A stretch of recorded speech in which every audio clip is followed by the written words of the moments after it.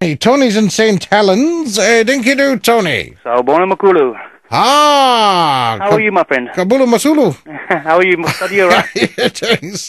Makulu the Zulu. Yeah, very well. Listen, Scotty, quick one. Your mate who phoned earlier from Derby. Listen, were you on the telly or another radio station or something recently, no? No, not at all. I could almost swear to God it was you giving out some wisdom. No, not at all. Fantastic. Makulu the Zulu.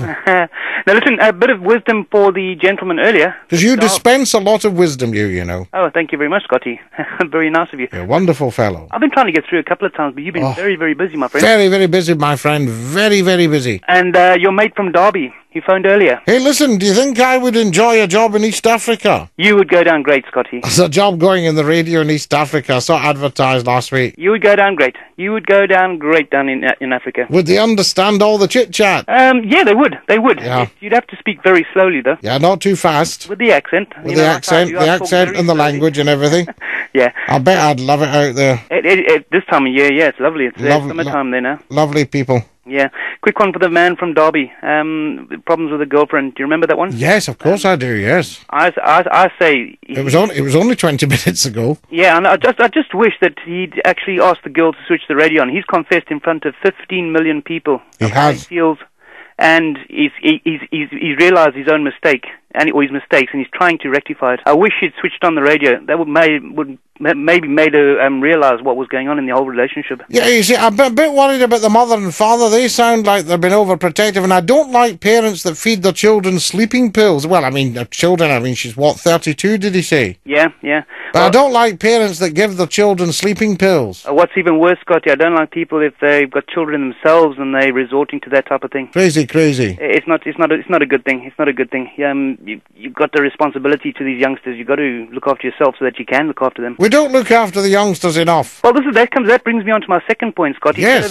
Television. Switch it off for one night in the week completely. Just off completely. And make it family night. You see, I was watching that daytime stuff. Uh-huh. And it would be better just shutting down. Well, Scotty, I refuse to watch anything like that.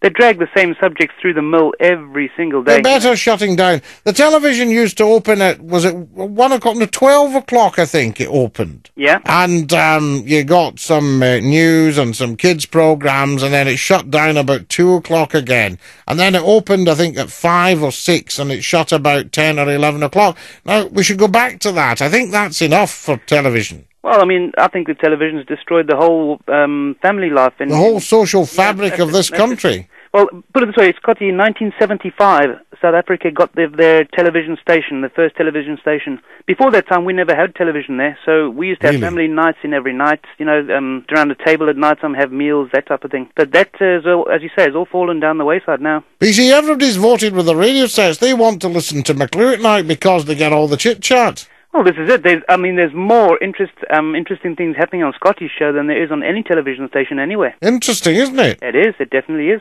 Amazing. Scotty, you have a nice night. You have a lovely night, Makulu the Zulu. You're a top man. I'll get hold of you again soon. I would look forward to it. And dinky-doo to you. Dinky-doo to you. Bye-bye. God bless. Dinky-doo. Bye-bye now. There we are. What a wonderful man. All the way from Africa so he can talk to McClue and to you, of course. Dinky-doo on Century Radio. Right, you're listening to Scottie McClue's Megaphone In. We are, of course, live on the big one. It's news time. Back after this. Frequently different for the Great Northwest. Century 105. Century 105.